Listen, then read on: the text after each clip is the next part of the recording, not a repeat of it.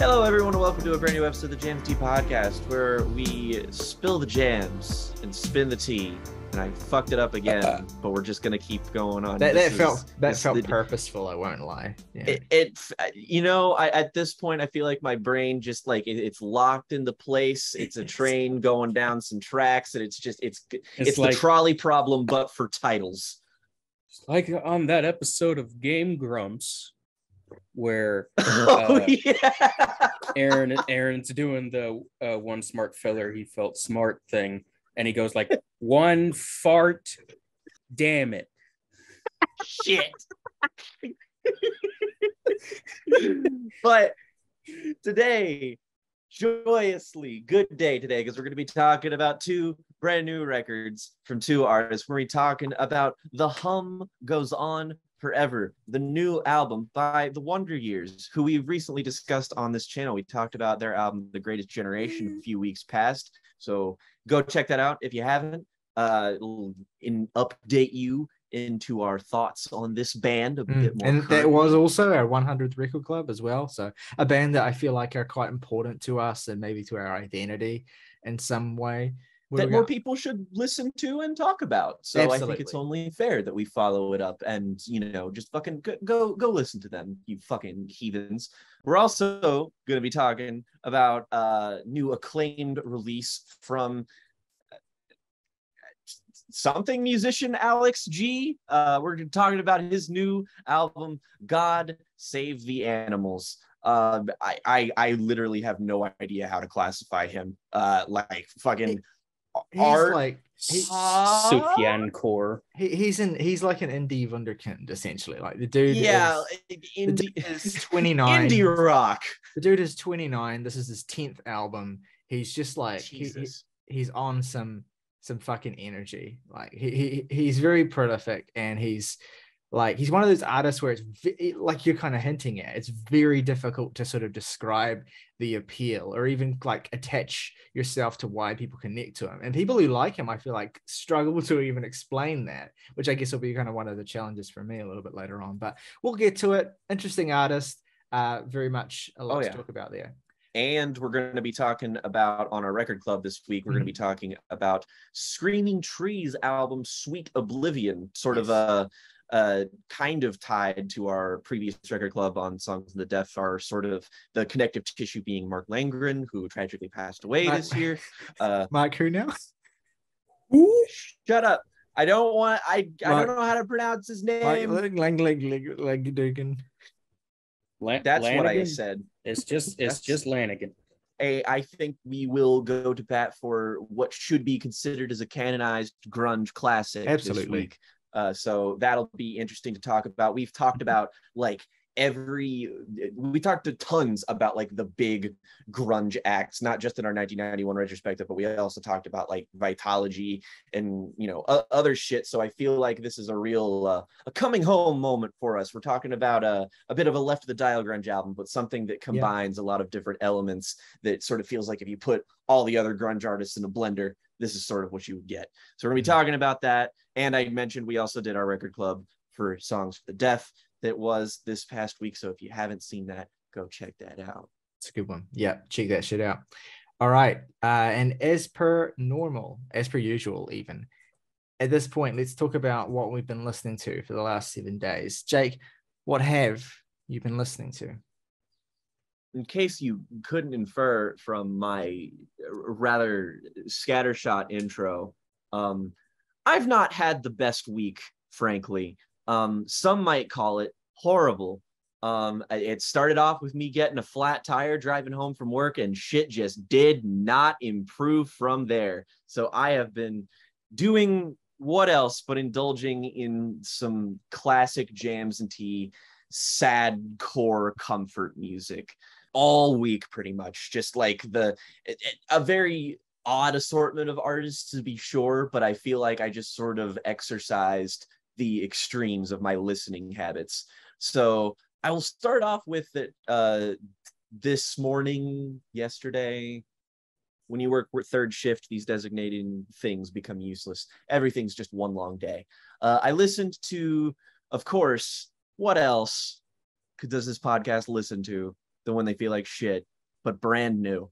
I listened to 2 projects from brand new, one being the leaked demos that they released in like 2016, I think, like 10 years after it was actually like leaked or something. I don't remember the exact. Well, basically what happened is that back before The Devil and God came out, The Devil and God was a different album. I actually think it was called something different. I think it was called like Fighting My Demons or something like that. And the album was leaked and the band sort of scrapped it. And then we got The Devil and God. There are some songs that are on those original recordings, like Luca or Sowing Season, that do appear on that, but those are like 2 of the only surviving tracks. And it's very strange to get a peek into a sort of alternate universe where this was that album for this band. And I never really like listened to it as a full project up until now, just because I had sort of just dipped in and out of the songs, not really treating it like a proper thing.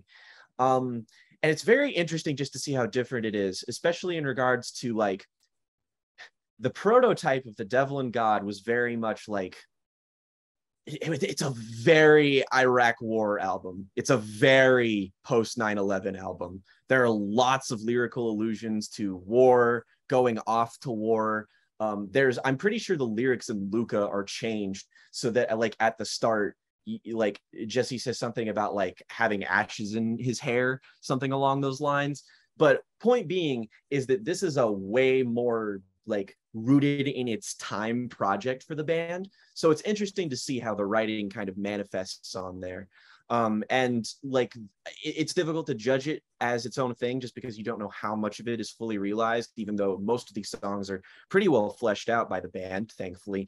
It's got some highlights on here, like some top tier, top shelf songs like Nobody Moves, an insanely like big, instrumentally ambitious song for the band. There's also something like Brothers Song, one of my favorite brand new tracks. And generally speaking, and I also like the alternate version of Luca. It's very strange to listen to that song because like the opening of that track is basically exactly the same as the one that made it on The Devil and God, except like I've heard Luca so many times that I can tell that the only difference between the 2 in the beginning is the fact that they're mic'd very differently. And normally I don't notice things like that, but it's something that's so deeply embedded into my brain that I was just like, oh shit, that sounds different. But yeah, it's a good album. I think it's more than just like a curio for brand new fans. I would say that like if you're judging it as a record, it doesn't quite, bat it out with the best of them or anything, but I probably like it slimly more than something like Your Favorite Weapon, which I still really like for the record. It's just a little bit more quintessentially in keeping with this band's identity.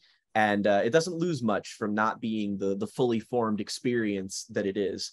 But the album from theirs that I listened to that I haven't talked about on here yet, I feel like since we started this podcast, pretty much every brand new album has come up at one point or another. Just because, we're sad motherfuckers. We all talked about listening to The Devil and God when August first got into them. He talked about listening to Deja. I've brought up science fiction before. So the album I listened to, of course, feeling like shit this week, was Daisy. Daisy is a curious record just because it's sort of, people like it now, but I would say that it was sort of the most divisive entry in Brand New's catalog, purely from the fact that it is the album that follows up the eternal stone cold classic that is The Devil and God Are Raging Inside Me. So of course you're probably going to be unfavorably compared to that in some regard, and it doesn't help that Daisy is just a fuck ugly album. Just an ugly, loud, fucking angry album. This is a record where it deliberately feels like Brand New is like it's like they knew they had the devoted fan base that they did, and they decided to test their limits as much as humanly possible. This album has like drums and snares that are like, I mean, they're industrial, they're so rough, they're so fucking loud, and half of the vocal performances on this album are just Jesse Lacey fucking screaming. And this isn't even like sewing season fucking like throwdown post-hardcore emo song kind of screaming. It's just kind of like, is this man okay? Like I think about no, nobody involved in the making of this album was okay. And it sort of preludes science fiction, a lot of some of the more like sonically dark directions they would go in. I think about the final minute of the song Gasoline very frequently, because it is like, again, that's a great brand new song. One of the ones I've listened to the most from this record. One of the best opening sets of lyrics to any song ever. You tried to put the fire out, but you used gasoline, and I'm just like, yep, that's what I feel like all the time. But the final minute of that song is just like this harsh, abrasive collection of hell noise. It feels like you're listening to like a fucking Coil album. It's deeply unsettling. And this album also has like weird diversions, like Be Gone, which is just like, I don't know what the fuck this is. It's just a minute and a half of weird shit where you can barely make out what Jesse's saying. The panning of his voice is going back and forth all the time. And again, I can see why this was a bit of a challenging release initially for some people, perhaps. It's an ugly album that sort of eschews all sense of even like structure. Any possible way you can get along with an album like this album directly subverts by just being like, no, fuck you. And I admire it more and more each time I listen to it. It's in my opinion, at least, is absolutely every bit as good as all of the top shelf material from this band. It's got some songs on here, like one of my favorite brand new songs, Period, which is At the Bottom, which is like a classic sort of like tune in my eyes. Like that's sort of just everything about like the melody and the drums in that are just so classic and timeless. And there's also shit like You Stole or fucking Sink or Noro the Closer, which is nuts. And also, I cannot imagine what it must have been like to see this album released and then the opening track is fucking Vices. You just get that weird ass little religion fucking radio transmission, and then you just get the fucking beat down of the rest of that song. One of the most like harrowing jump scares in any music I've ever heard. Thing about Daisy Evil is like, it's like the musical equivalent of a snuff film. Like you just yes. And the thing about it as a follow-up to Devil and God as well is like, you know, this comparison is maybe it's either too obvious or it's like too much of a reach. I don't actually know, but like I see the brand new's progression honestly as really being, you know, within the terms of what confounds of what they do, as being kind of analogous to the Radiohead progression, at least for the first 4 albums, right? Like, because that makes sense. Because to me, like, Your Favorite Weapon is the Pablo Honey, Deja is the Benz, Devil and God is the OK Computer. I mean, on like in multiple different senses in terms of how these albums build and kind of elaborate the sound that these incredibly talented musicians are kind of constructing and kind of more and more confidently executing. And then Daisy is kind of like the Kid A in a certain sense, because it completely just like you have this sense of momentum with those first 3 brand new albums where each one is building off of the last one. And then Daisy is like, it's like, you know, it's like hearing leaked demos. Like it is like hearing something that is not finished and could never be. Like it's a complete sidestep while still kind of being true to a lot of what the band, you know, sound like and do, but it's deliberately shoddy and messy. Like the sound of it is really great, but it's like also kind of like deliberately mixed and produced in a way to be like as abrasive and kind of like off-putting as possible. There's everything about the album is like it's a calculated decision made to make it a difficult follow-up to essentially a widely lauded record. And it's an album that kind of like, you know, it dares you to like have an opinion on it. Essentially, it dares you to kind of like have a take about it, because it's kind of like one of those records that feels like ultimately unknowable. And I I can barely listen to it, let alone talk about it. Like, it's a really it's a tough album for me. I would say it's even more like if Radiohead started with the Bends and Daisy is their amnesiac. Yeah, I can see it. I can see that too. Honestly, it's dark in a lot of the same ways. It's like I can see it being somewhat frustrating in the same ways, but as somebody who didn't really like grasp onto the narrative of Brand New when I got into their music, I just sort of listened to Daisy as another Brand New album, and as such, it's never had the identity of being like a breaking the mold album for me. It's just like it has its appeal of being Brand New's angriest album, and like it really just depends on either what mood you're in or what kind of person you are in terms of like what's their darkest album, because like conceivably it could be Devil and God, it could be science fiction, or it could be this.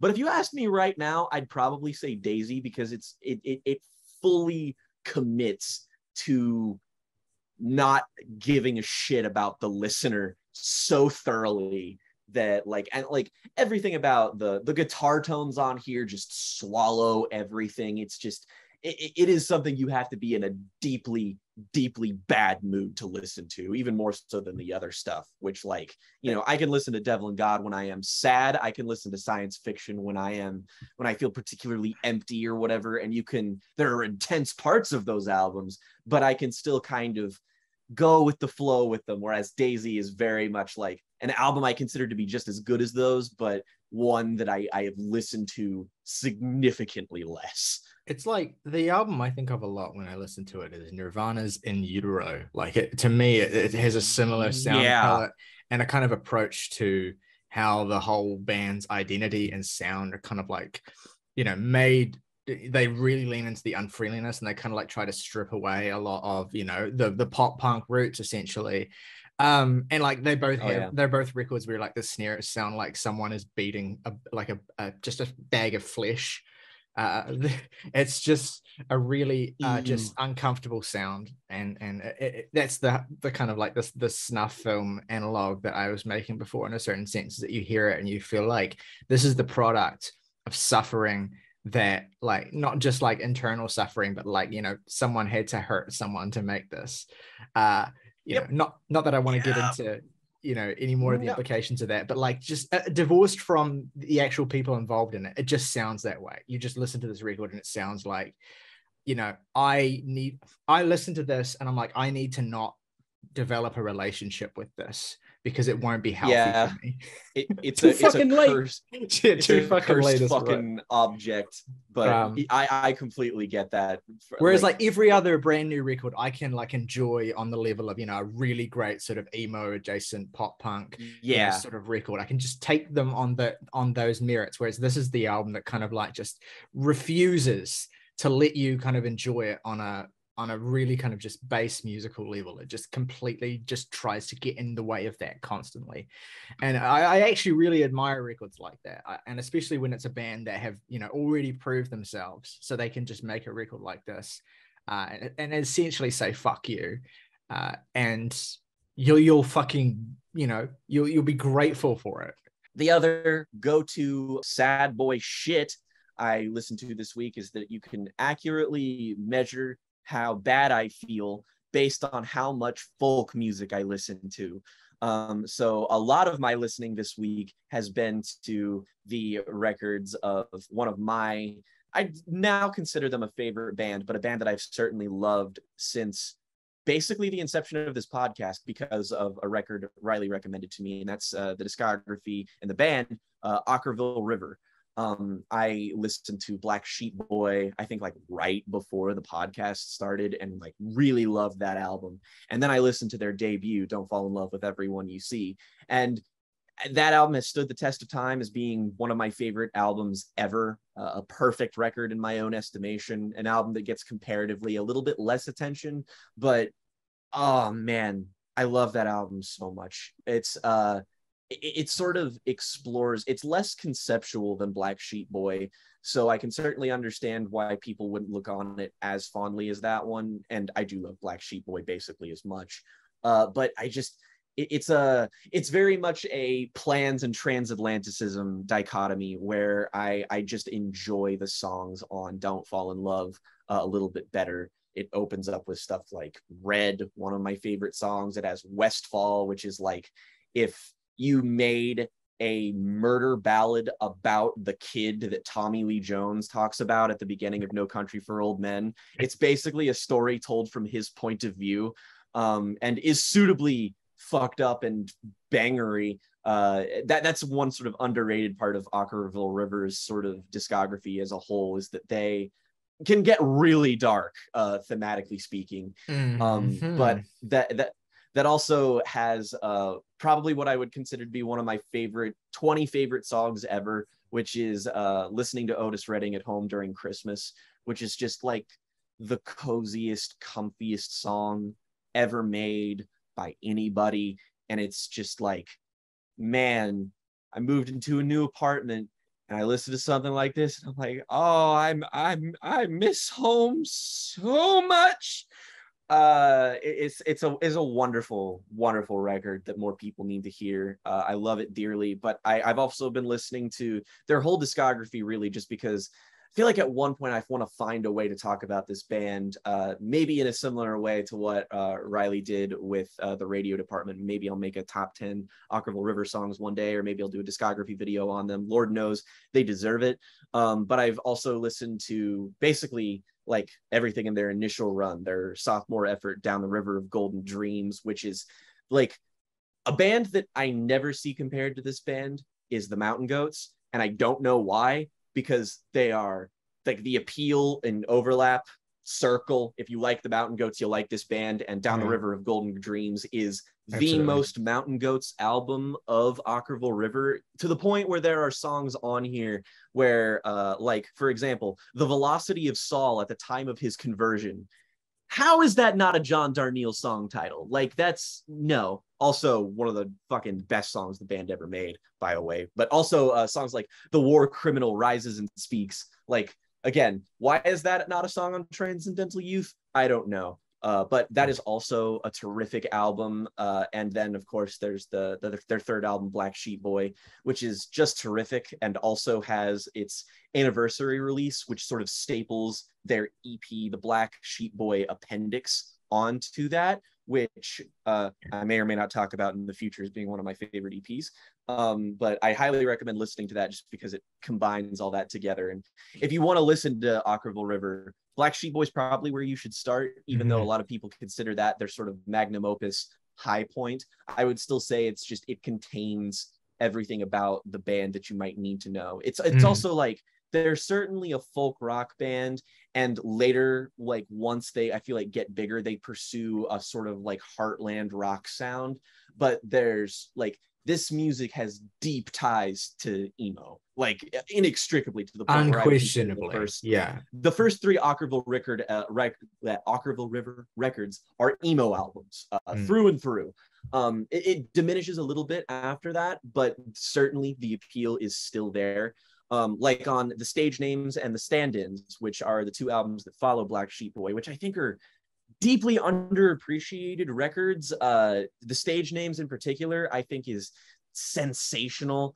Again, they sort of, you can feel this band and like Will Sheff, like just actively pursuing wanting to become bigger, and I feel like the band just never properly found its audience, because these are albums that like a band would tour with, to the point where like I love The Stand-Ins, but that's an album that suffers from the fact that like a lot of the songs are written from the point of view of like an entertainer or a musician, to the point where, you're like, this album was written by someone who was touring at the time, and its mileage is limited a little bit by that, because it sort of it's limited more by the fact that it has less to talk about and explore than their earlier records, but is no less musically fun and spry. I still have to get to records like I Am Very Far or The Silver Gymnasium, and I do want to re-explore Away. But curiously enough, the album of theirs that I found most interesting in my sort of delving into them is their final record, In the Rainbow Rain, which is by far their least acclaimed record, the record that the people seem to like the least. And Most notable thing about this album is that it is produced by the boy, Sean Everett. And man, it sounds like it. God, this album sounds like $1,000,000 fucking. It is so, like, you can tell it's, again, him pursuing that larger Heartland rock Springsteen adjacent sound. But again, it's produced by Sean Everett. So this is an Okkervil River album that sounds like the war on drugs. I don't know how people aren't into that shit, because I certainly am. It's a really consistent record too. It starts off with a song I love called Famous Tracheotomies, which is like Chef is talking about how he was, like, I think he was born prematurely and he had to have a tracheotomy as a child. And then he proceeds to go on and tell the stories of other famous people who have had tracheotomies and the circumstances under which they had them. Like I think Roy Davies of the Kinks is someone he mentions, and that's how that experience led to him writing a song while he was in the hospital after he like was sick. There was like a Motown singer who, like, I think like Ella Fitzgerald chipped in to see if she could like help her, or like with like the cost for the surgery. And it's just like a really ambitious, really specifically weird song that goes into this very like connecting all of these various different people. And the whole album is just really good. It doesn't have like the striking consistency of the earlier records. There are a couple songs on here like Don't Move Back to LA or External Actor that I don't find as like lyrically compelling as the rest of the stuff. But this just goes to show you, if you're exploring the discography of a band, don't let the general consensus deter you from exploring records in specific bands' canons, because you might end up really enjoying them. I guess that the reason an album might be received like this is because people are just like, they sold out and went pop or whatever. And I'm guessing that it's like, oh, it's a betrayal of their folk rock roots. And I'm just like, whatever, man, it sounds great. Shut the fuck up. I think with bands like Okkervil River, people just kind of lose interest when the band ceases to be something that something very specific that they fell in love with. And I don't even blame people. Like, I get it, to be honest, to a certain extent. And then with someone like you, Jake, where it's like you're kind of coming in, you know, at a point where the whole discography just kind of exists, and you can kind of just jump into any point of it at any point. You're not like kind of getting hooked in on one album that sort of defines your life for years before you get another one from them. You kind of have the benefit of getting the full overview and getting to kind of like treat every record equally. Whereas I think a lot of people with these 2000s indie bands, like there's just a nostalgia and attachment for what they were and what they meant to you at a particular time in your life. And then as you get older and they change and you kind of just sort of drift away from that. But I actually admire the way that Will has kind of shifted into this sort of more polished, sort of Americana adjacent, sort of more kind of like gentler realm. Like, it reminds me a lot of artists like, you know, from that era, like Bonnie Prince Billy and the Decemberists as well, who had a kind of similar progression. And then there's artists now like Wild Pink, for instance, and, you know, and the War on Drugs to a certain extent as well, who are like kind of leaning more in towards the sort of almost ambient kind of like drifting meandery sort of like vision of, you know, what I kind of tend to think of as kind of like post Heartland almost. But anyway, I haven't dug into a lot of the later. I've heard bits and bobs here and there, but I would like to spend some time with some of those later records, because I think I might enjoy them. I think you would too. I think a lot of people would. I think that maybe Okkervil River, just because it was a departure for them and because it was a little bit earlier than some of those other bands, they just never properly found their audience. And it's a shame, just because if you push their career forward by about 5 years, I think they probably would have been a lot more successful in the long run. But yeah, Okkervil River has been a source of comfort for me, as well as another folk artist who we've covered this person on the podcast before, but that being Phil Elverum. I listened to Mount Eerie's Dawn this week, multiple times, in fact, which again tells you the headspace that I've been in. And this album is cool because, for one, it is just Phil and a guitar. Like, even the production on this album, like the biggest production decision on here is the fact that there are occasional vocal harmonies that are, you know, obviously applied in post, but that's like it is just this man with a guitar singing.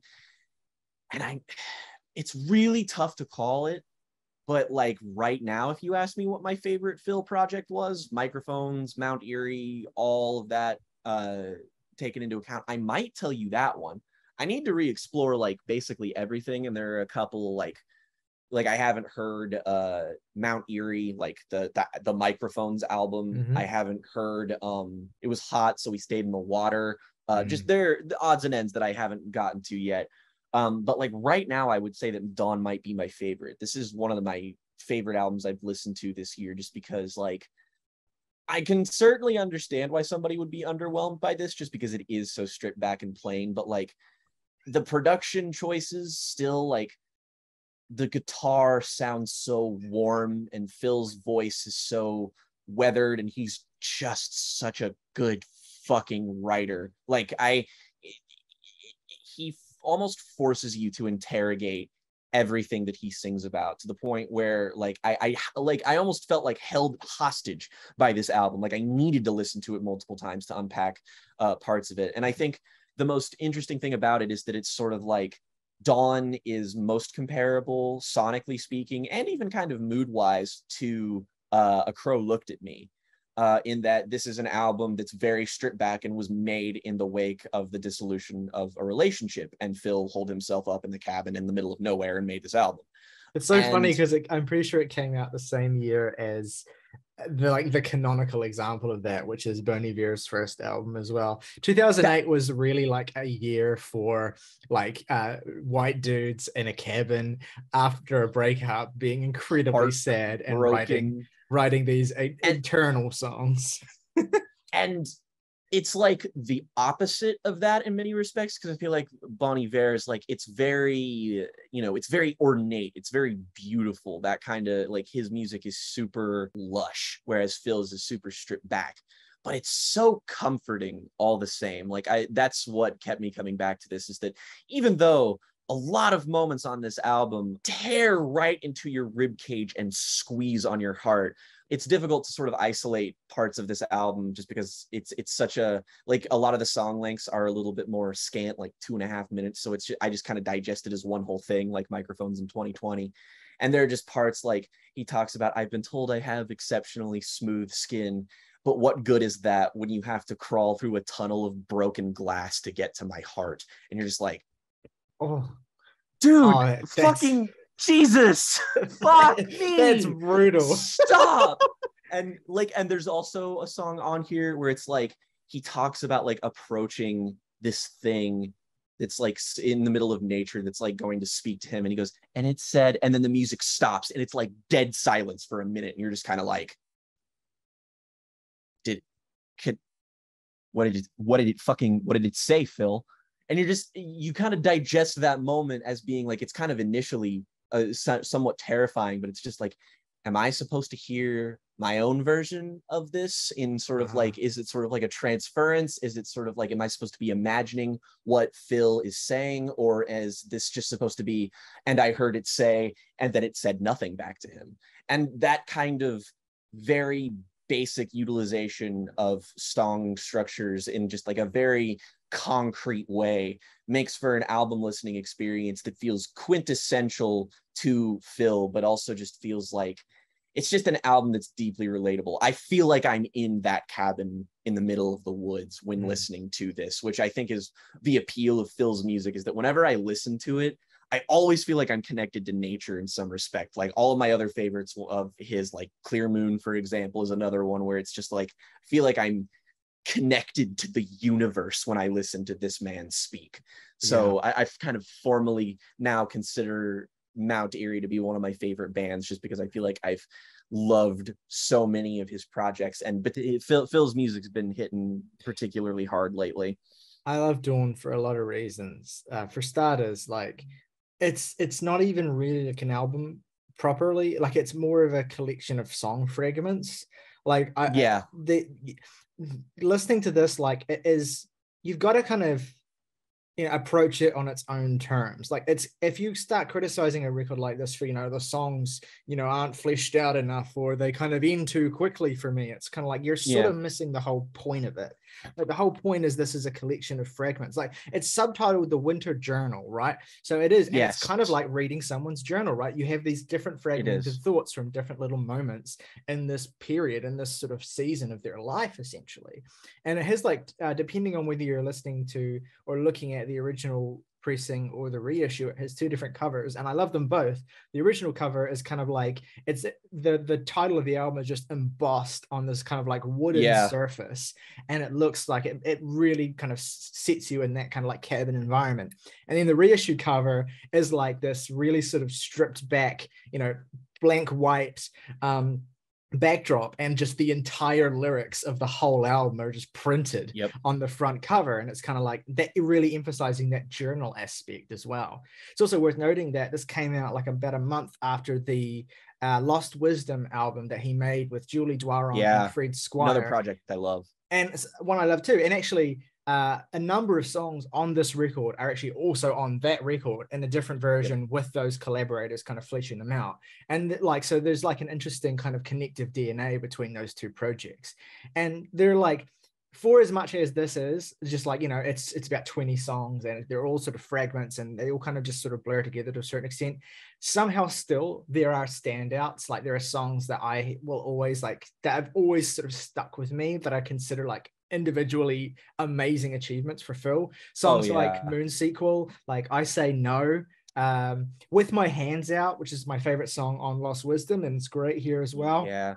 Great Ghosts, which I think is one of Phil's best songs ever. The famous Voice in Headphones, which is the song where he interpolates Björk's Undo, I think is the song he interpolates. It's something off of Vespertine. In songs like Who and Climb Over and My Burning, like just there's it. Yeah, these are really unassuming and kind of like initially maybe even underwhelming, if depending on what your expectation for this is. But I also think that if you're, if you come at Phil's career like treating something like The Glow Part 2 as a kind of like, Rosetta Stone almost, that makes it a little bit easier to interrogate and accept records like this, because The Glow Part 2 is kind of like, it's the best of both worlds, right? It is the fully formed, masterpiece songs, and it is also the fragments that color it out and fill out the rest of it. And it feels like a continuous journey. And it sort of sets the stage for a lot of what Phil does on his records in the sort of eras to follow, right? And Dawn is like, it's really unassuming. It's a record that kind of, it might just kind of fly over you the first time you hear it, but it is like one of those things where you kind of keep coming back to it.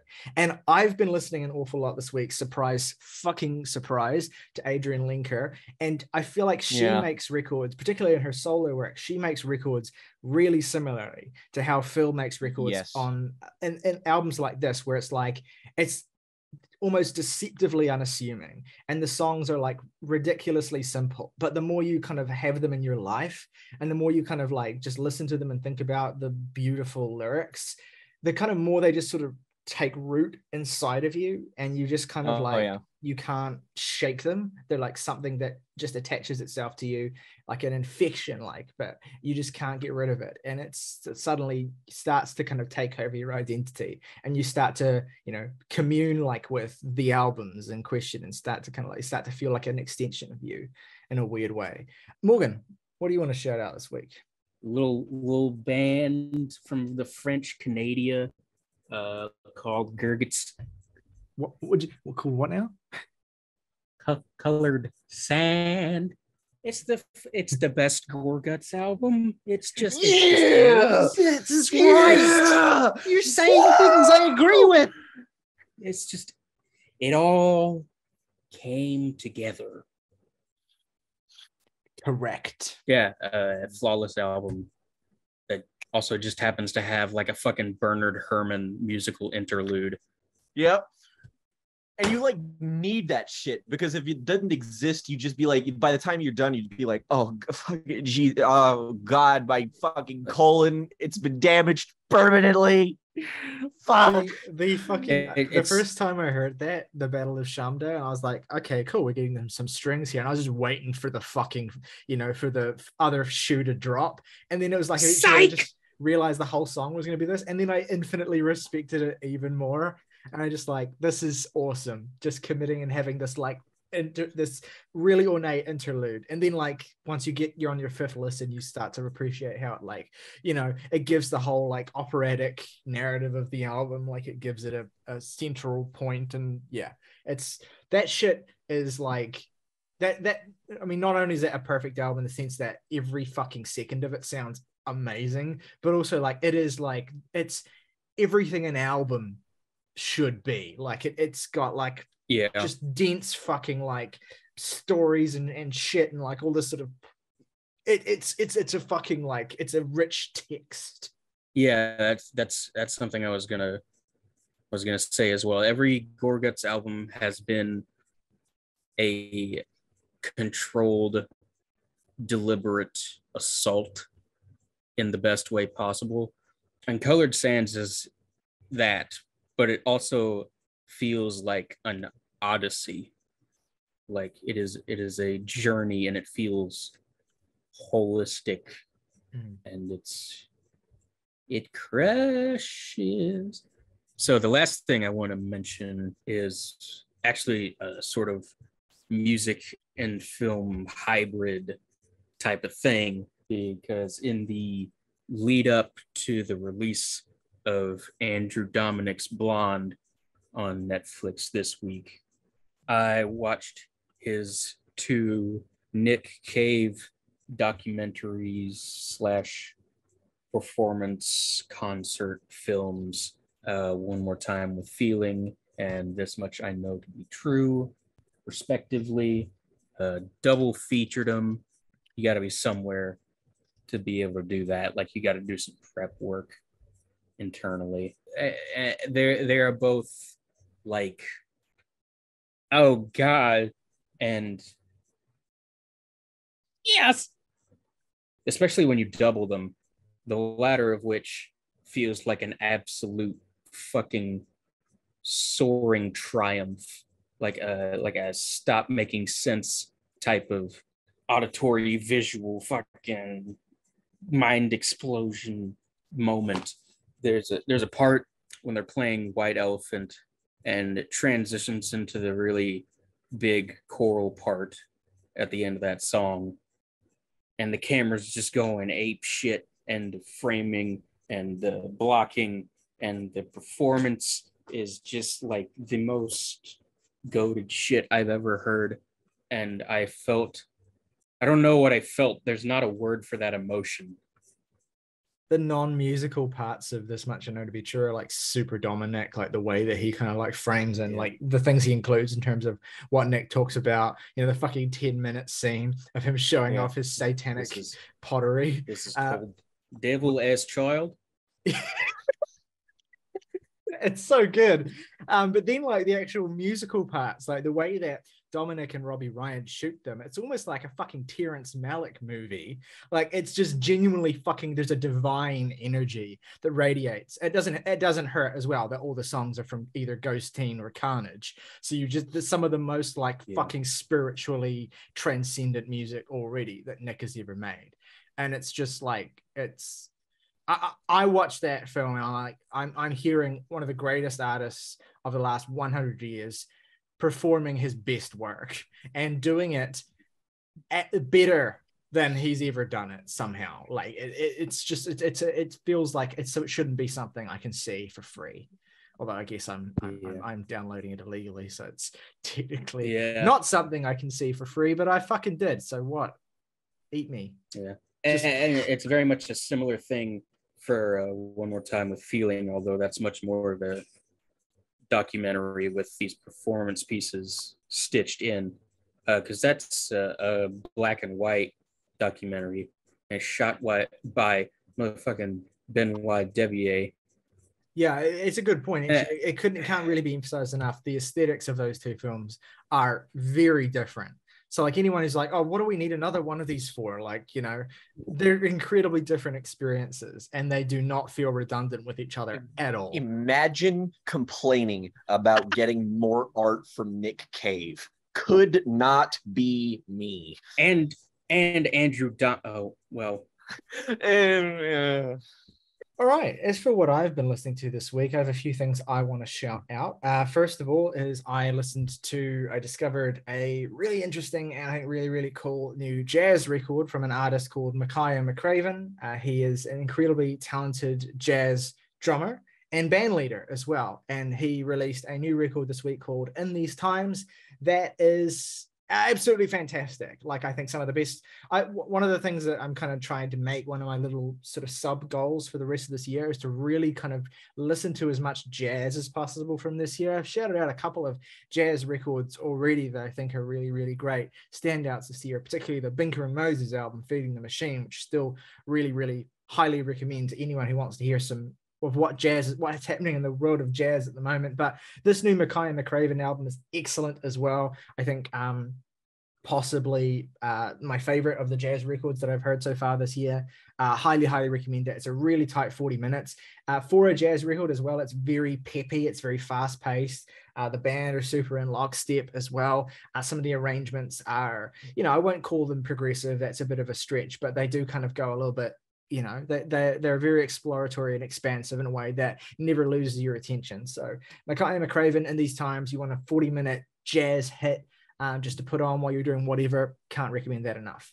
Also listen to the new album from The Comet is Coming, Hyperdimensional Expansion Beam.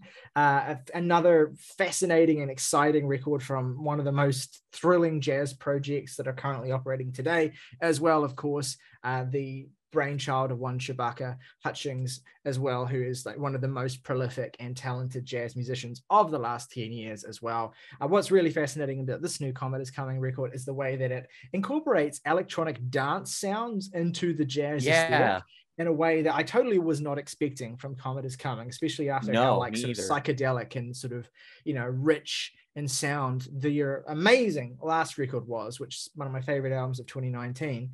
But this is a really quite an interesting step. And it's kind of like, it's almost like elements of new disco, elements of house music, but like the jazz instrumentation, in particular Shabaka's saxophone, is so front and center constantly. Like it's always driving these songs. And you get this real sort of like symbiosis between what Shabaka's doing and the synthesizer work as well. It's like a jazzy space rave. Yeah, exactly. It's just like would make for a cool pairing with the most recent Avalanches.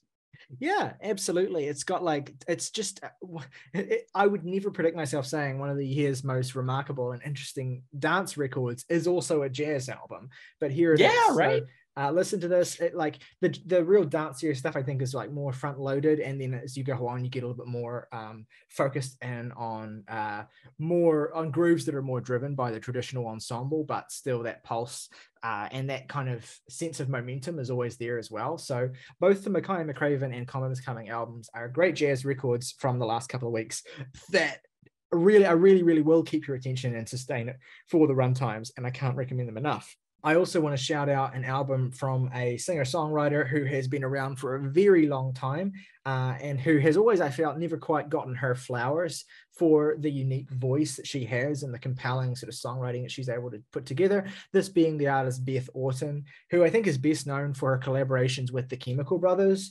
She famously sings at least one song on, I think, their first 5 or 6 records. She sings on Dig Your Own Hole. She sings on the song Where Do I Begin? And she sings on a number of my favorite Chemical Brothers songs. And so she's always been like a voice that's been a part of my childhood because of how much I've always loved that band. But she has a great solo career of her own. Her 1999 album, Central Reservation, is a really, really great singer-songwriter record. But her new album, first album in 6 years, I think, is called Whether Alive, came out last week. Fantastic singer-songwriter record, like really kind of brooding and intimate, but also really, really beautiful. And she has this, and I'm using this word, I guess, not just because it's part of the title, but also just because it is the best way of describing her voice. She sounds withered. Like this is the sound of, it's the sound of a woman who has lived a life to a certain extent. Like it's kind of the midpoint between like someone like Sharon Van Etten, but with a kind of emotional potency of someone like, I don't know, Phoebe Bridgers. Why not? Let's just throw it out there.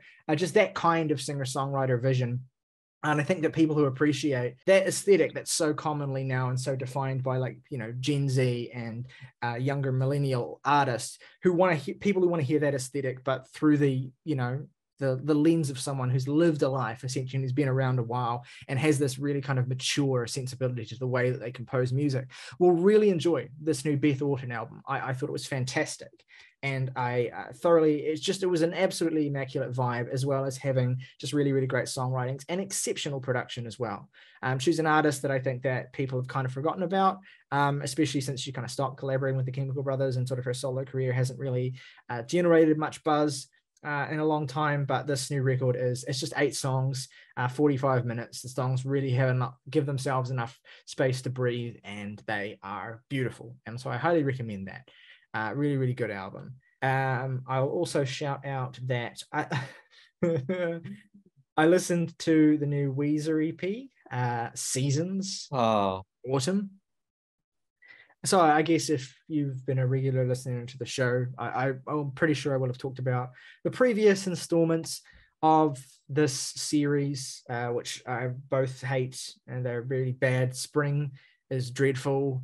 Summer is somehow worse, and then autumn is just hilariously the nadir so far. Like, this is so funny to me how this series, and it may just be that I'm like, you know, no matter what it is, I'm just gonna like each release less and less because it's just more of it.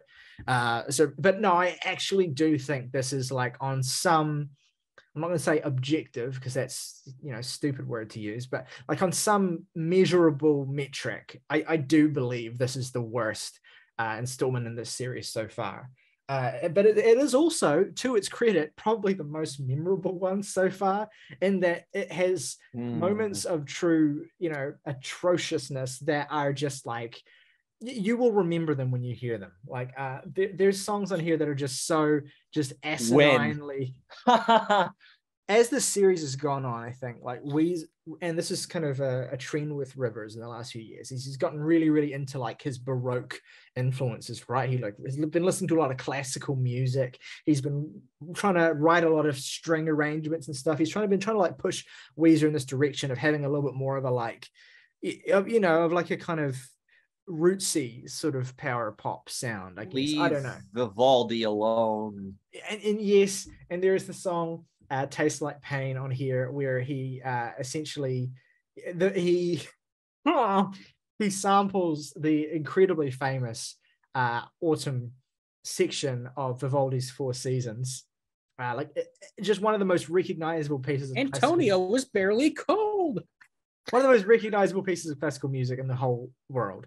And the way he fucking forces a vocal melody on top of this, and it's so fucking bad. It's like, it's new levels of garish, even from Mr. Rivers Cuomo.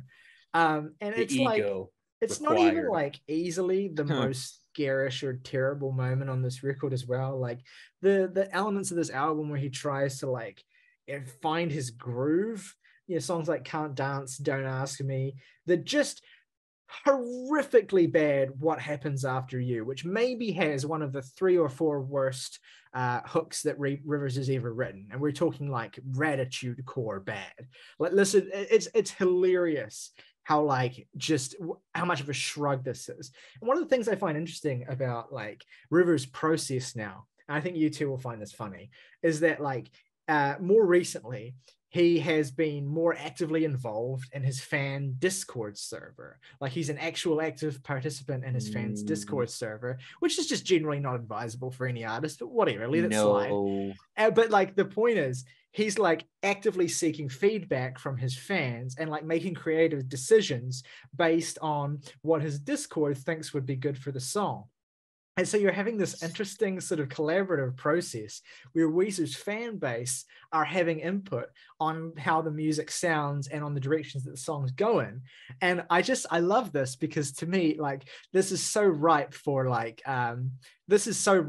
corruption, like, or for this being, like, co-opted to although I don't know, to be honest, how you could, like, make Rivers embarrass himself any more than he already has with his music. But, like, I love the idea that A bunch of Rivers, irony poisoned Zoomers are dictating the future of this band. it's just such a funny like new wrinkle in the the never-ending exhausting story of Weezer now. It's the fact that he's writing songs with these fucking these fucking 17-year-old irony poisoned kids who are telling him that no more fucking just here, like I mocked this up in Ableton for you, like tell me what you think.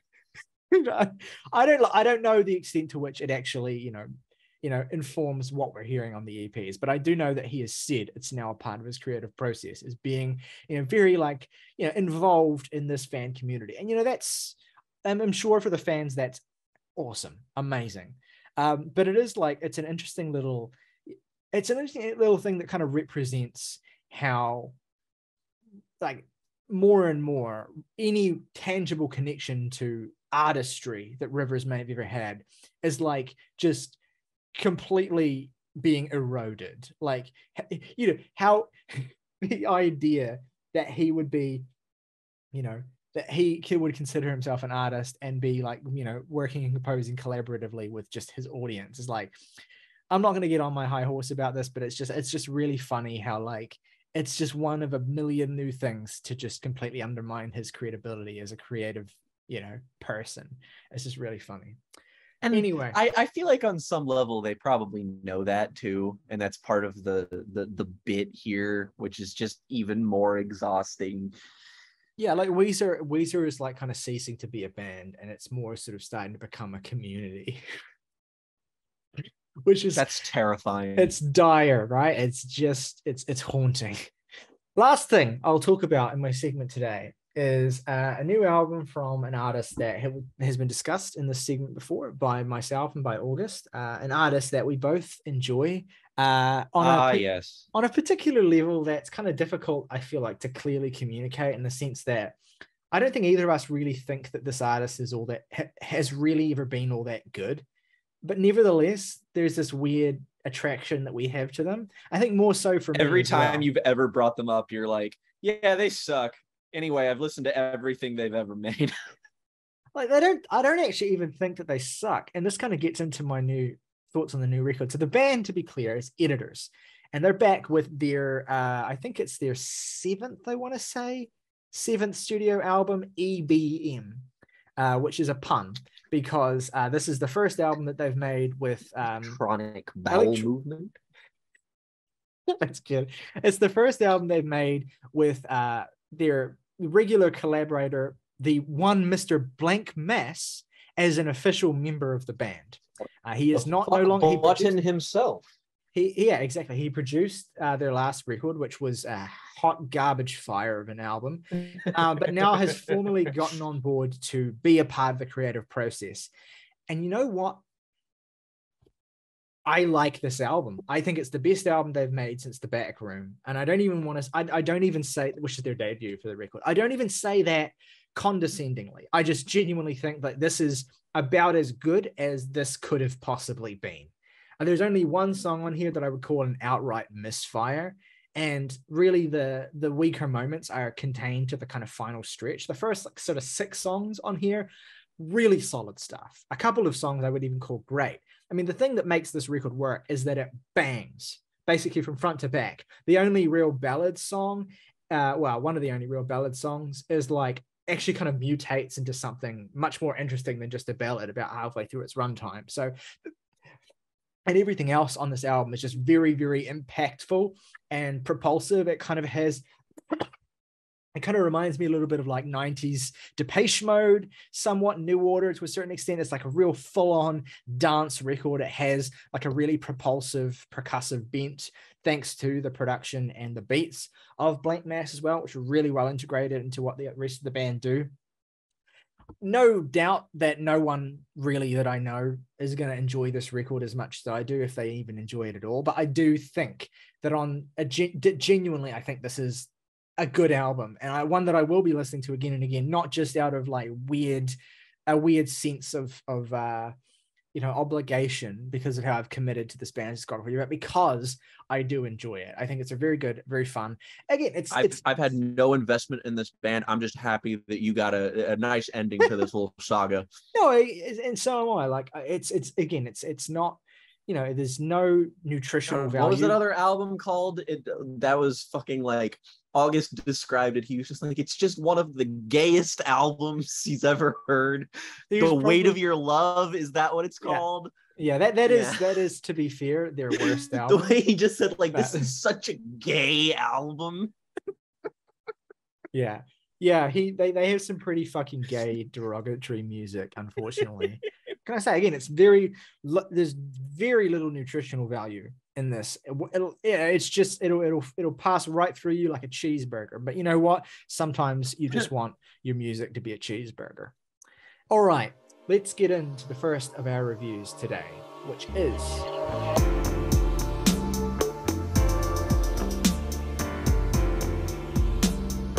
the new album from one Mr. Alex G, God Save the Animals. Now, Alex G, kind of briefly introduced him at the top of this episode.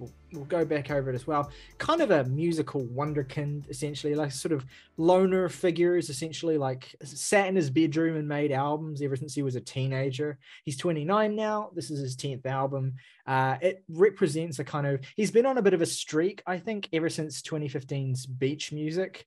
And also 2014's DSU, which is a very big fan favorite album. But with Beach Music and then definitely with 2017's Rocket, he kind of started moving away from this sort of like, template of just, like distorted, fuzzed out, lo-fi dude with guitar songs, and started becoming a bit more of an ambitious artist. Like, Rocket was like straight up alt country in a lot of it, and it introduced it, and that's, I think, one of the best albums of 2017. That album is super creative, super original, has some just genuinely fucking emotional songs. Like Bobby is, to me, one of the most emotional songs of the 2010s. Like that song is, it's just heartbreaking, and like all of his music has always kind of radiated this sort of like lonely queer energy, and it's not even a reflection of Alex himself. Like I don't even actually know what Alex's deal is, and I don't even feel entitled to know, but his music has definitely found an audience and found a place with people in the queer community as well. And songs like Bobby and certain songs off of his last album, 2019's House of Sugar, definitely kind of have that sort of energy and are powerful and easy to connect to for people who've had, awkward pining experiences coming to terms with their sexuality and all that sort of stuff. And on the note of his last record, House of Sugar, I thought that was his best album yet, and I still think that. I think that album is amazing. Like that album is just has like 4 stunning singles essentially, and they're all the first 4 songs on the album as well. Real like fucking Paramore's Brand New Eyes type beat, which I only really bring up because I listened to that yesterday. Whatever. Anyway, House of Sugar, amazing album. I think that was like the moment where his particular brand of, very electronic tinged, sort of sad boy, distorted. It's kind of like, what's a good way of describing it? It's like, it is kind of like, it's like car seat headrests by way of Death Dynamic Shroud. It's kind of like a confluence of those sorts of things. And now we're here again with the follow-up to that, which is his new album, God Save the Animals, which is like the thing about previous Alex G records, and this is kind of the critical narrative, I guess, that's dominated how this album's been talked about, is that his previous records, they're kind of patchworky, like different songs are in different genres and styles, and you're kind of flitting between these different sounds, from one track to another, and it can be a little bit jarring. I actually think it really works on those last 2 records especially, but here with God Save the Animals, you have, I think, what is an active attempt from Alex to kind of make the album sort of cohere a bit more and have less, I guess, jarring shifts in tone between songs, and try and have a little bit more of a unified palette, which I think is what he goes for on God Save the Animals. And it's a fascinating album. Like, I feel simultaneously that Alex's songwriting, both in terms of lyricism, but also in terms of like how he constructs songs, is still developing and is sort of getting sharper than ever, but also like he's slightly kind of becoming a little bit more introverted as a performer as well than he was in some of his last couple of records too. So it's an interesting sort of, you know, development for him. I like the record a lot. I don't like it as much as the last few Alex G records, and it's I believe me, I took my time with it trying to figure out exactly how I felt in general, because Rocket and House of Sugar especially are records where it's really difficult for me to explain why I love them the way I do. They're just like, and this is the thing with Alex's music, is that it's all like the people who really connect to it, and I count myself in this, it's like it's really emotional, but also kind of in ways you can't pinpoint. Like it's just this longing that comes through in his music, this melancholy, basically, that is so just infectious and contagious. And it really, like, those are great albums. And this fits into this niche too, like really good albums to listen to when you're just feeling really shit, essentially. And you want to kind of wallow in that a little bit. And what I think has allowed Alex to kind of maintain a critical foothold and continue to kind of be an important artist is that he's never lost sight of how to do that, but at the same time he's also tried to make his songs more musically embellished and ambitious and full of different sounds and instrumentation. So I think he tries to find a happy medium here, and I think a lot of the time he does do that. There's, like with any Alex G record, there's songs on this that stand up with his absolute best works. I think particularly in the first half of this record as well, some of his best songs in general. I think the first three songs actually on this record, I would say are some of Alex's best songs in a while. It is a record that I feel like what I value most in Alex is a kind of sense of unpredictability that his music can give me. I mean, when I think about Rocket, like that's an album where, like, my two favorite songs on that record are Bobby and Sports Star. And Bobby is a kind of like alt country love song jam, and Sports Star is like a kind of purely electronic synth, sad, fucking melancholic crooner song that sounds like the most beautiful thing you've ever heard. And they're completely polar opposites. And I've always kind of loved the way that Alex just kind of has done that. It just kind of, his records are kind of a bit of a patchwork. And it's weird, like, while I get why this record is being praised as something that really unifies all the different things he's really, really good at, I almost kind of miss the vivid kind of sense of danger that those previous albums gave me. And there's points where I think, you know, this record is never less than really good, but there's just points where I feel like I'm getting a little bit less of that. I don't know, that's that immediate connection. That said, you know, there's songs on this thing like, and I love the first three songs. They're probably my three favorites, but there are songs, you know, littered throughout this record that do really, really stand out to me as well, particularly on my most recent listen. I really responded this morning to the song Immunity as well, which I think is one of his most beautiful songs. And I'll get into like the things I like about them, and, you know, what I think is great about his minimal but quite emotionally potent lyrical style. I'll get into that in a little bit. But Jake, I know I think this is your first Alex G album. You can correct me if I'm wrong there. It is. And I'd like to hear what your kind of impression is of Alex as an artist, just off of the basis of this new record. I've always meant to get around to albums like House of Sugar, and I still like want to, just because with an artist like this, I feel like it's sort of difficult to nail down their progression in a kind of linear narrative, because they're so eclectic that it feels almost like almost a pointless endeavor in many respects. But like, just the impression I get from after hearing this album is that he's just a guy with his fingers in many sonic pots. And I can say that largely this does work for me, but it also, it's a bit of a struggle. I think it's just, this is not an album I would describe as being particularly for me.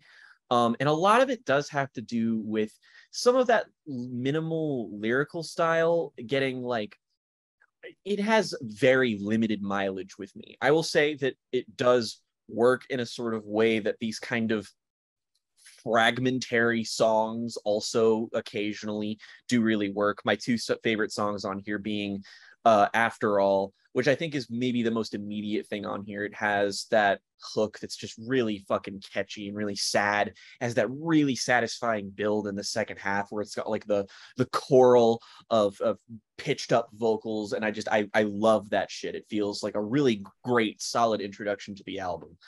And I do really like, I think Runner is solid too. And another one of my favorite songs on here is actually Ain't It Easy, which I think is also maybe one of the more lyrically, not dense, but at least more detailed things on here. And it sort of lets this kind of cloudy dream pop alt Americana sound that he has on. It's really fucking strange to try and pin down what this album is doing from like a genre standpoint, because it feels wholly unlike anything I've heard in a singular respect, and also it doesn't really feel like a lot of the songs are sonically cohesive with like one another, and that does kind of work for the most part. Where the album kind of loses me is in a lot of these songs structures as songs. A lot of them just feel really not malformed, but I guess maybe half-formed. Stuff like SDOS, for example, which is probably my least favorite song on here.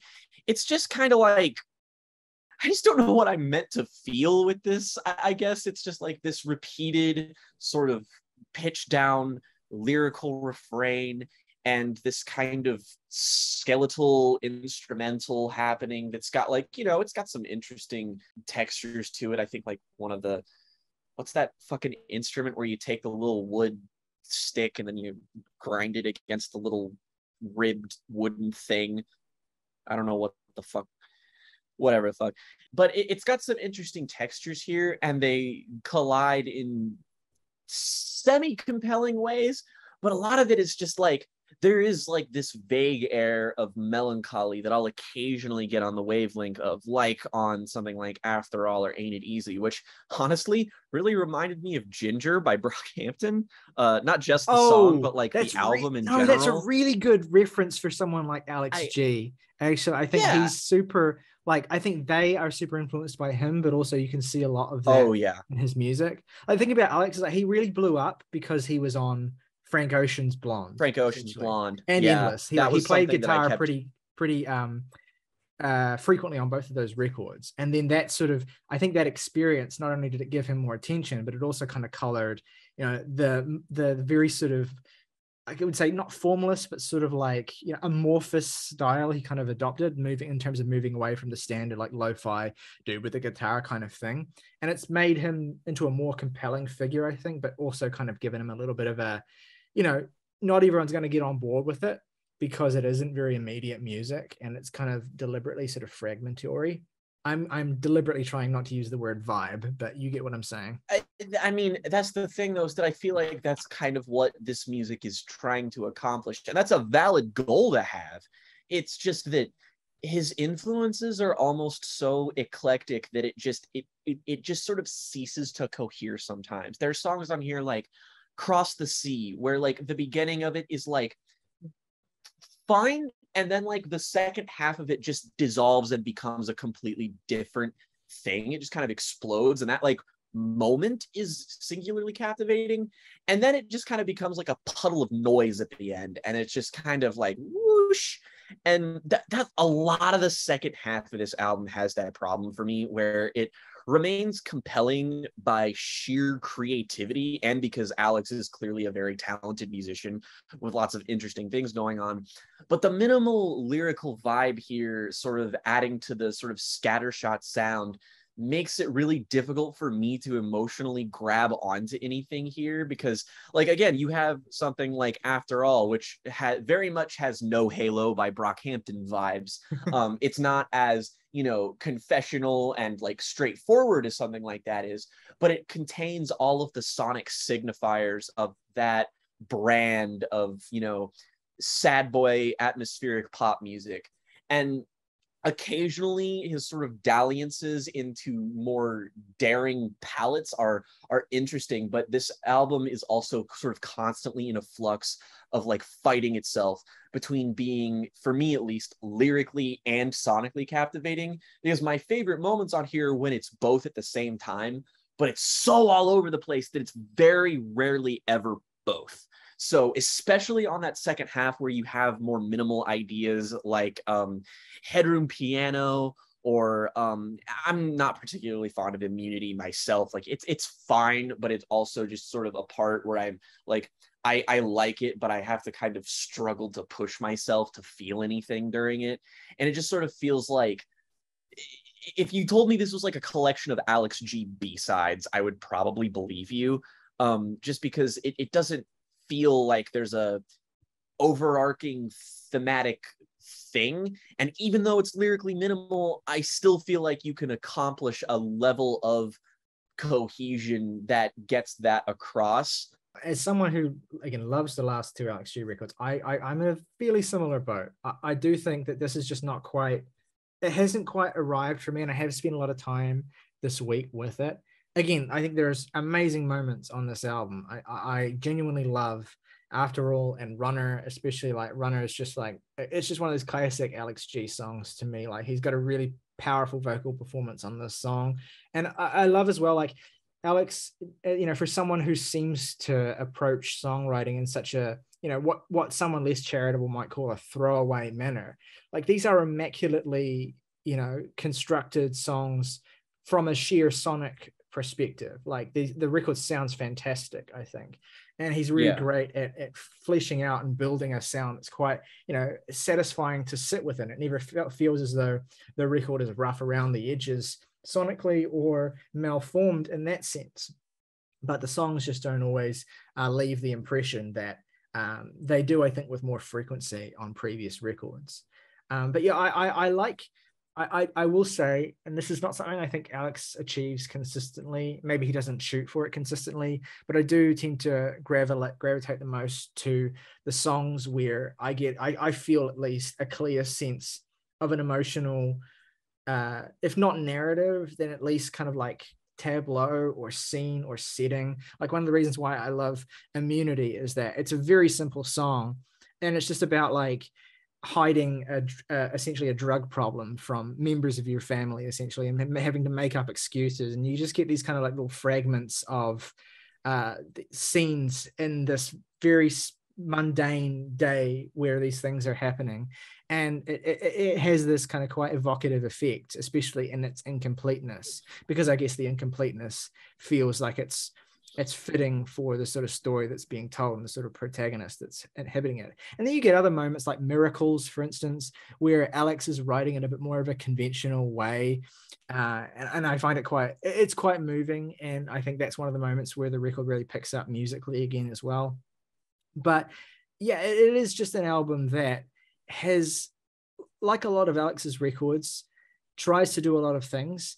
And I mean, probably the most sort of memorable or ambitious moment on here is No Bitterness, which sort of turns into this like weird sort of club, drum and bass influence thing in its second half, which I quite, I don't know that I love the way it's executed, but I really admire it. And I think it is one of the record's more memorable moments.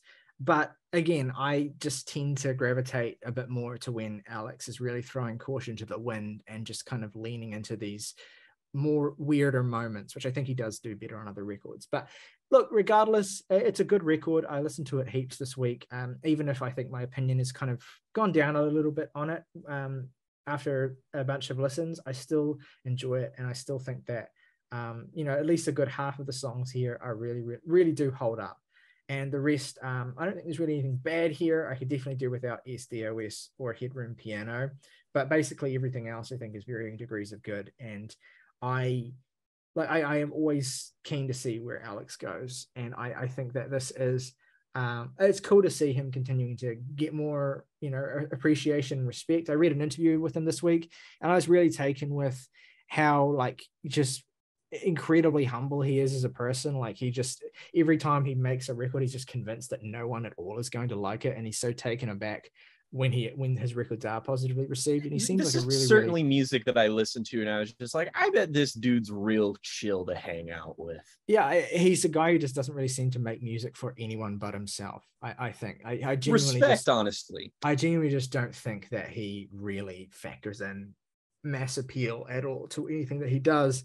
But he also doesn't try to be deliberately kind of, he doesn't try to deliberately obfuscate his songwriting skill either. He's just, he hits happy medium. And he's, again, I also think that as well for a particular demographic of people who are, probably in their age between like sort of 18 and 23, like he hits upon a vibe and a feeling in his music that just makes it connect a lot, I think, with that demographic. So yeah, a good album. I think that I will probably be going back to some of his earlier records more than this one from this point onwards, but I'm glad it exists, and I'm glad that people seem to be getting a lot out of it. All right, for favorite tracks and ratings then for God Save the Animals, Jake, you go first. All right, my 3 favorite tracks on here: After All, Ain't It Easy, and Runner. Least favorite is probably SDOS, and I give the album a 6. All right, my 3 favorite songs on here are After All, Runner, and Immunity. My least favorite is Headroom Piano, I think, and I'll give this a 6.5, which overall gives us an average of 6.3 for Alex G's God Save the Animals. All right, let's move into our second review of the day, which is, of course,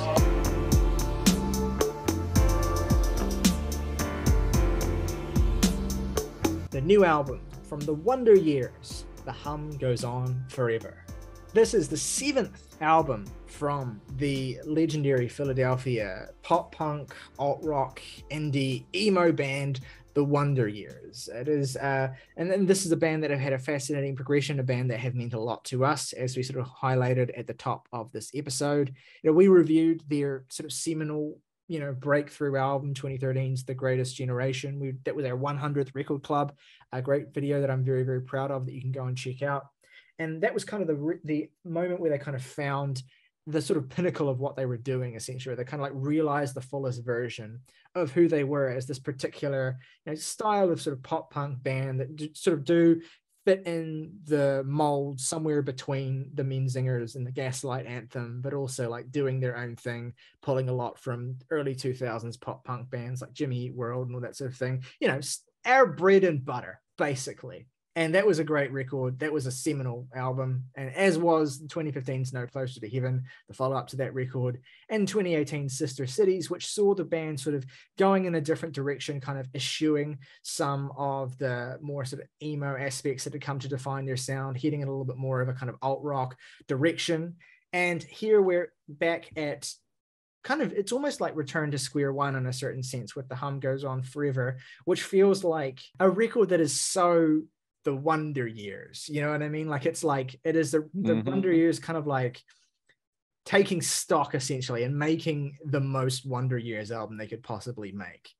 It's really interesting. Like I have to wonder when they play shows now, I have to wonder how Dan Campbell feels, singing Passing Through a Screen Door and having to sing those lines, Jesus Christ, I'm 26. All the people I graduated with have kids and wives. And here he is, here he is basically 10 years on, and he's the family man now, right? And he is in the stage of life that, all pop punkers get to eventually, where it's no longer about, that, disillusioned isolation that you kind of put yourself into in your 20s, but now you do have a family, and now all of a sudden you're accountable for and have to consider all sorts of things that weren't really a part of your life. And that is kind of the defining aspect of The Hum Goes On Forever, right? It is the pop punk dude settles down album, and what's great about it is that it is it's heavily front loads those concerns and really speaks from that particular perspective, but doesn't lose any of the real identity or feeling of the earlier records as well. It's like revisiting or giving a re-update on the emotions of albums like Greatest Generation and No Closer to Heaven from this new perspective of someone who's now viewing all of this through the lens of being a father, through the lens of being a husband, through the lens of someone who has, essentially had to settle for the sake of the people he loves the most. And so this is a record that is heavily preoccupied with Dan's own internal state and mindset about that and about being in this position now. And I think nowhere is this more clearly and powerfully displayed than my favorite song on the record, which is I don't know if it was the lead single, but it was definitely an early single, Wyatt's song, which I think is it's like the best encapsulation of this album and of where the Wonder Years are at this point. A song about being completely devoted to your child, essentially, to the point where they have become your entire world. And the way that you view your artistic identity, the way you review your place in the world is now filtered through the presence of this, foundational aspect of your life now. And so the whole record kind of blossoms outward from that, I think, as its kind of central thesis statement. But anyway, I'm not the most involved or even the biggest Wonder Years fan here. Morgan, Jake, what are your thoughts on how the band have represented their sound here in 2022 with this album? And what do you think of it overall? I feel like The Hum Goes On Forever, it almost feels like a comeback record from a band who's been gone way longer than they actually have. Naturally, this has been exacerbated by the pandemic, a lot of which this record is preoccupied with.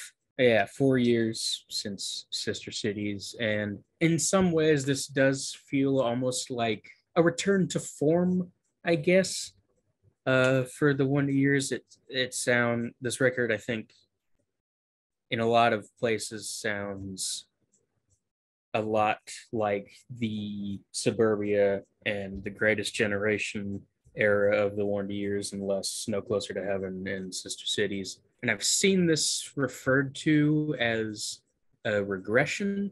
I mean, musically, maybe, but all of the musicians in this band are so profoundly proficient at their craft at this point that, like, a regression to what exactly? Extremely skilled, hook-laden songwriting. I think there are plenty of moments that retain the journey that No Closer to Heaven and Sister Cities took this band on. This is evident in moments like the sequel to a track on No Closer to Heaven, Cardinals 2, which I think it feels both like a development on and a harkening back to that particular era for this band. And in so doing, it kind of creates something new. Because I don't think this song in particular really fits on Sister Cities or No Closer to Heaven. The moments on the album, like the aforementioned Wyatt song, Old Friends Like Lost Teeth, which is maybe the single most Wonder Years song title one could dream up, Oldest Daughter. Songs like that feel very at home for this band, but in a way that feels like they've kind of been gone forever. And at least from my perspective, you're very happy to see them. It's like a sort of warm blanket in those moments. The sound of the record, I think, is as impeccable as, well, Sister Cities kind of notwithstanding, as impeccable as Suburbia, The Greatest Generation, and No Closer to Heaven have been.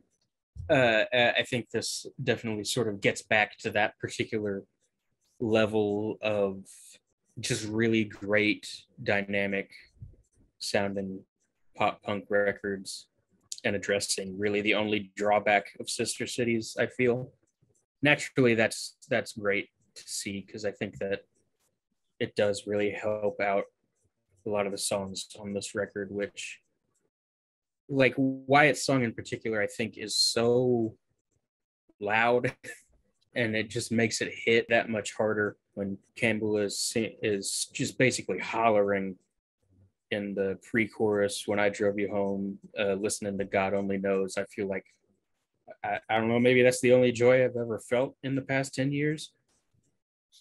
Hard to say. Yeah, what's the sound of it at that moment it's absolutely soaring. That's real. I've heard people say that this album is brick walled, and I just want to ask these people, have you heard rock music ever sound even remotely loud before? That's all this isn't. What are you talking about? See, it's really interesting when people start using like words that are just descriptions of mixing styles as pejoratives, like, because it just gets really confusing. because this is a record that has a dense mix, right? There's a lot happening in these songs, more than you might even think initially. Like, they're loud songs. They are really loud. They're mixed and recorded to be very, very loud. And like, I can understand, you know, whatever, if it's not your thing, cool, fine, whatever. But just use your words better is all I'm saying. Think about them. Anyway, look, Jesus. This is as an album, I think I concur basically with most of what Morgan has said. I think that it is, you know, it's you know, as great as Sister Cities was, it was a record that could feel a bit fatiguing in terms of its intensity and that came down to mixing decisions as well. Whereas I think this has a little bit more dynamics in it. It's just a little bit smoother as well. It feels like a lot more akin to how a record like No Closer to Heaven sounds. And I think as well, it's maybe like the least risky record the Wonder Years have made. Not that they've ever really been a band that take risks, and I don't think that's a problem. But I do think that some people who maybe wanted to see, who I could understand wanting to essentially see the Wonder Years do something akin to evolve their sound in a way that's akin to kind of how they evolved it with Sister Cities. I could see them wanting that expectation being there for a new Wonder Years record after this amount of time.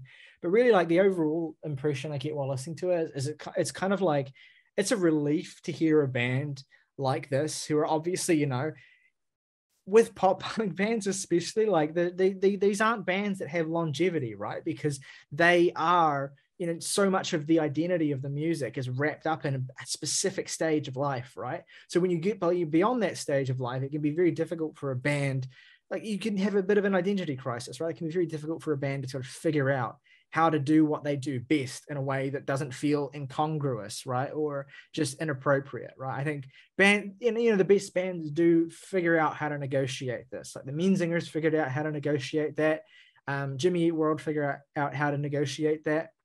You know, every record, essentially, once you get past a certain threshold, every record becomes a bigger challenge than the last, essentially, because you're attempting to maintain the appeal that you've always had and speak with a particular voice that you've always had, and, you know, speak to particular themes that you always have, while your life is moving further and further away from the time that defined those themes. So what the Wonder Years are trying to do here is they're walking a very difficult tightrope in a certain sense. And I think, you know, the overarching decision here is to kind of try and not to walk the tightrope, and just to kind of make a record that has a sort of classic Wonder Years sound. Essentially rehashes a lot of, you know, common Wonder Years themes, but also integrates some of the aspects of Dan's sort of current life as well. You know, like, you know, being a father now, that sort of thing. And, you know, like most of the Wonder Years music, I find this the most moving when it is at its most personal, right? When you get to feel like you're getting an insight. And, you know, the song that really strikes me, like, when I think about this record, and when I first heard it as well, the song that kind of, like, you know, it kind of felt almost like I shouldn't be hearing it, was Laura in the Beehive, where it's like, this is just legitimately a song that it's just like Dan addressing essentially people in his life, you know, that he doesn't speak to as much, or that maybe are concerned about him based on the music that he makes or based on the art that he does.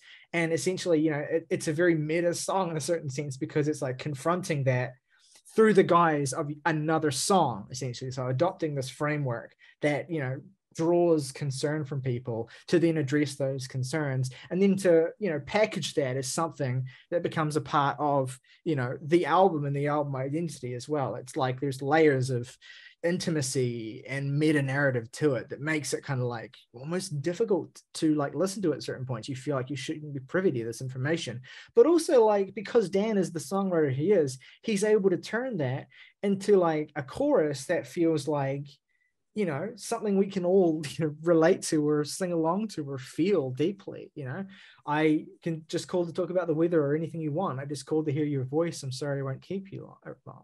Like, he has the ability to take, you know, something which is essentially, you know, constructed, but still like a very personal sentiment from one person to another, and turn that into something that is all of a sudden a rallying cry, you know, that we can all sing along to. And we think about, you know, the people we care about, and, you know, how they might be concerned about us, and how, you know, we deal with or process their concerns while also dealing with the shit that we've got going on. Because, you know, one of the worst parts of being, you know, in a really shit place mentally is the additional added stress of having to worry about how you're stressing out people who care about you in ways that you can't help. So like that's a powerful moment on the record as well. It's a moment that I think really comes, it really hits home for me.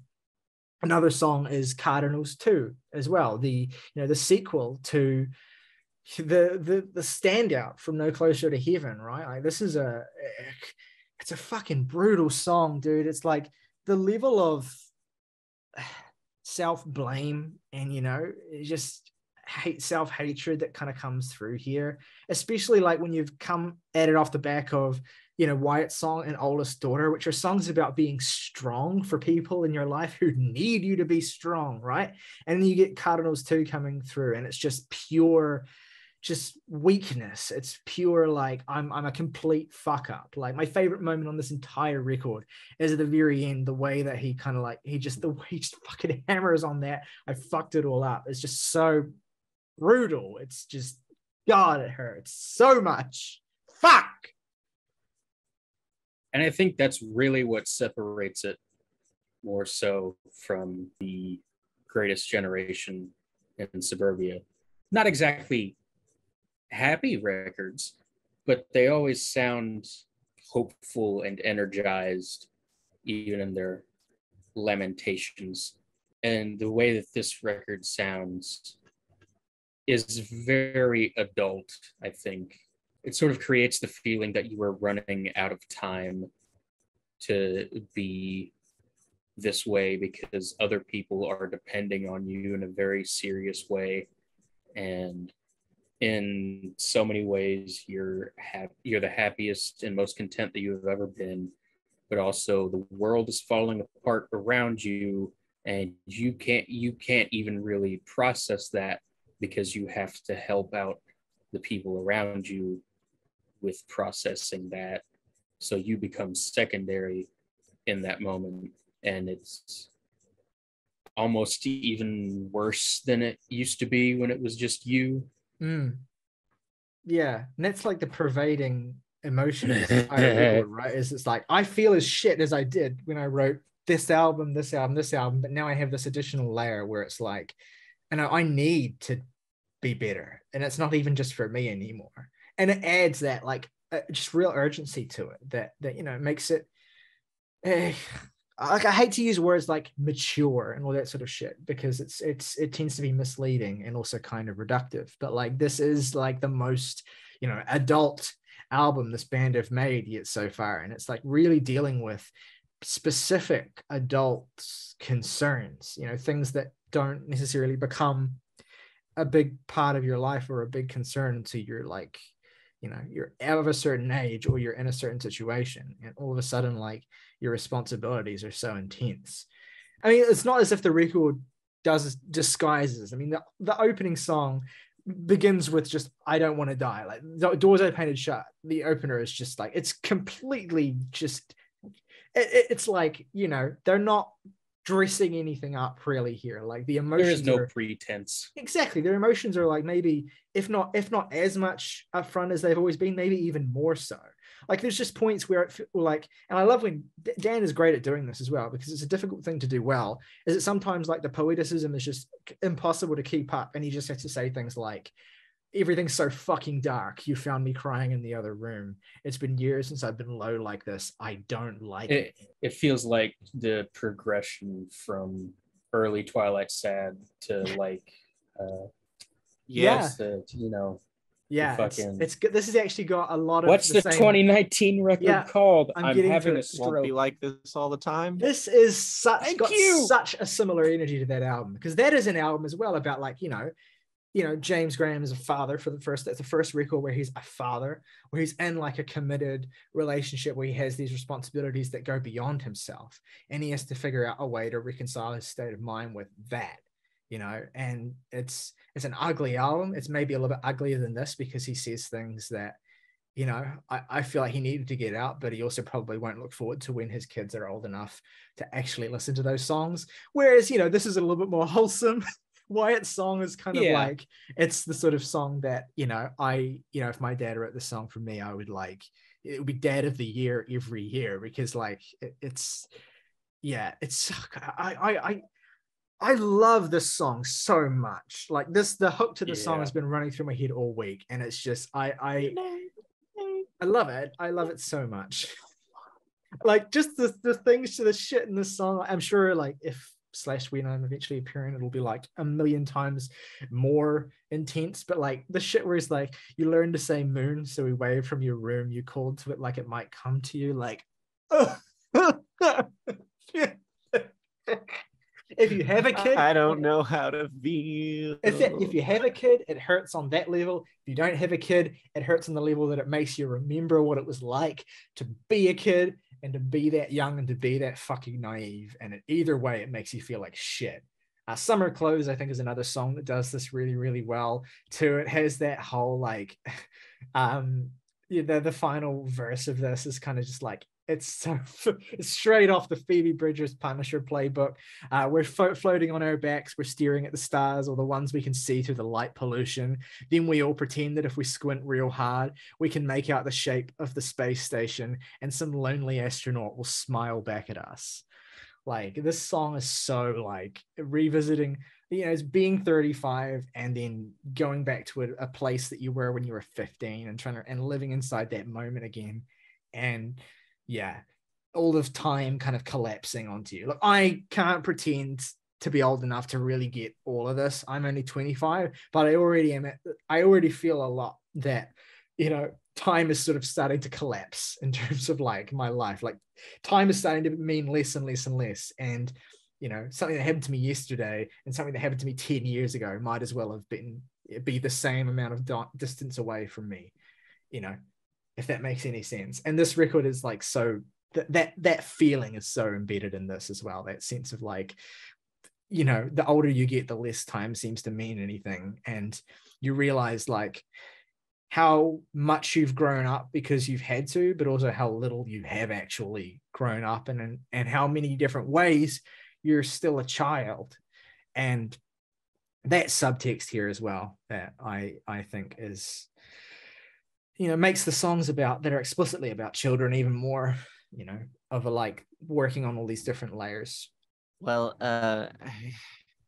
it's kind of anticlimactic to sort of end after that, but I'm in a precarious place with this album where I think it's consistently great the whole way through. I have no noticeable weak points or even really any substantial issues with it. It's just also an album that it's the Wonder Years leaning back on the things that they are good at. And I enjoy that because of course I do. And I do like the perspective with which this is written. This is a seasoned, sort of wizened perspective that, you can tell the band, not only as musicians, but, as writers, have, one-upped a little bit, and they're a bit older now. And I feel like this is appealing to, even more so than before, this is sort of appealing to the sort of Menzingers core of like, people who are aged slightly, who are singing about the fact that they are that way. It's not just about, singing about the trials and tribulations of being young anymore. It's about being younger, but still like looking back with it with a measure of maturity that I think, infinitely relatable. And I guess I'm totally going to be like one of the rare psychopaths that prefers an album like Sister Cities to this, just because I have a really strong attachment to something like that. But also just because I admired what they did on their sort of leap forward with No Closer to Heaven as being like a bit more, I guess, ambitious than, a pop punk band like them would be, a move like them that would be expected to make. And I feel like Sister Cities was kind of a double down on that, in terms of like, it just sort of felt like it sort of filled out the gaps in terms of alternative rock as a whole, more than like specifically pop punk. Like, there are parts on that album that are just more ballad-esque, or just, more, I mean, fuck, Sister Cities has more common with a Death Cab for Cutie album than it does an actual, like, pop punk record. And again, I can't fault them for going back and leaning on their strengths at all. It's just that I can't in good conscience say that this album has the structural or thematic uniformity of something like The Greatest Generation that I think makes that as holistically satisfying as that is. And it doesn't have the sort of sonic signifiers of something that's a bit more interesting, like No Closer to Heaven and Sister Cities. And it does feel a little bit more like Suburbia, and that's totally fine.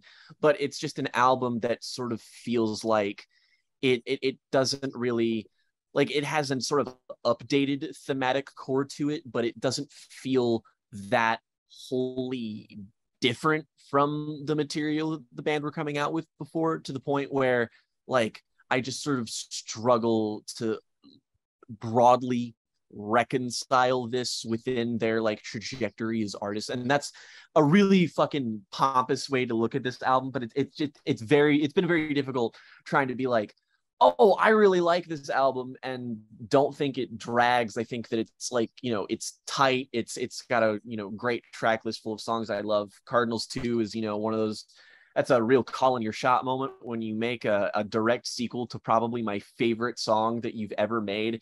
And then you pull a fucking Getting Sodas shit at the very end where you just interpolate the song again. And that's just one of the best moments on any song all year, frankly. And that, you know, the album's not done with great moments after that. But like, as a whole, it's like, this is a great Wonder Years album, but it's also like, I struggle to give it an identity beyond that. And that's fine. That's not necessarily a shortcoming, but it's also just like, I guess I just, the connective tissue here isn't as strong as it is with other records they have, for me personally, I guess. Hey, look, I actually probably agree more than you might think. Like, I like this record a good deal. I would agree with you. I think I like Sister Cities a bit more if I'm to kind of pair them up together. I do think like this record's biggest weakness is that it kind of peaks really early, and it has a lot of great songs dotted throughout the rest of it, but also, you know, some songs that don't really, I think, have as much impact or lasting memorability for me, like Paris of Nowhere, songs about death. I'm actually not hugely into Old Friends Like Lost Teeth. There's nothing on here I don't enjoy, but I do feel like it is a record that has moments that really capture what it's about really, really well. And as opposed to being like a consistent flooring back to front singular experience like the last three records are for me. In its best moments, like, this is pure Wonder Years euphoria and complicated emotions. And I like the way that it updates that state of mind for where Dan is at right now. But it is ultimately like, I don't think I'm ever going to get the same pure adrenaline joy from a new Wonder Years record as I get from, you know, Greatest Generation and No Closer to Heaven. And I'm perfectly fine with that. I just want them to keep making records. And here they have, and it's a good one. So if anything, it is simply a monument to this band's consistency that, like, even when I don't think they're churning out the absolute pinnacle of their material, they don't drop the ball for even a second. All right. Shall we do our favorite tracks and ratings then? I'll go first this time. My three favorite tracks are going to be Wyatt's song for sure. You know, I actually just think it's that 3-song run of Wyatt's song, Oldest Daughter, and Cardinals 2. My least favorite is probably Songs About Death, and I'm going to give the album a 6.5. Three favorites, I will say Oldest Daughter. That was one of the early singles, and it's been in heavy rotation ever since then. I will also shout out the Paris of Nowhere, which is just like so classic Wonder Years. And I just, it's one of the moments on the album that I was immediately just like, yes, absolutely.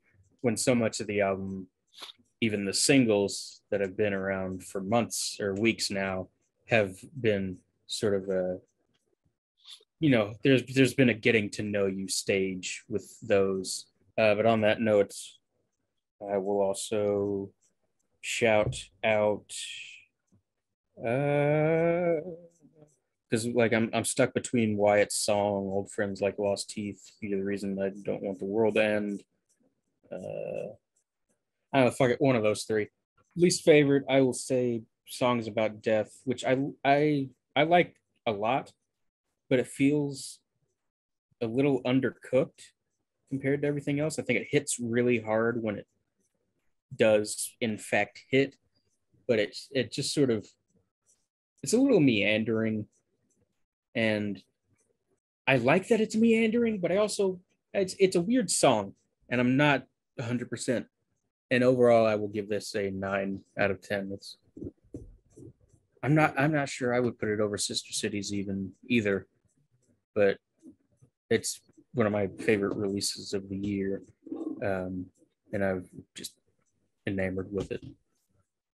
Well, my 3 favorite tracks, gonna go with Cardinals 2, the rare sequel that is almost as good as the original. Gotta go with Wyatt's song, parenthetical, Your Name. That's a fucking killer hook.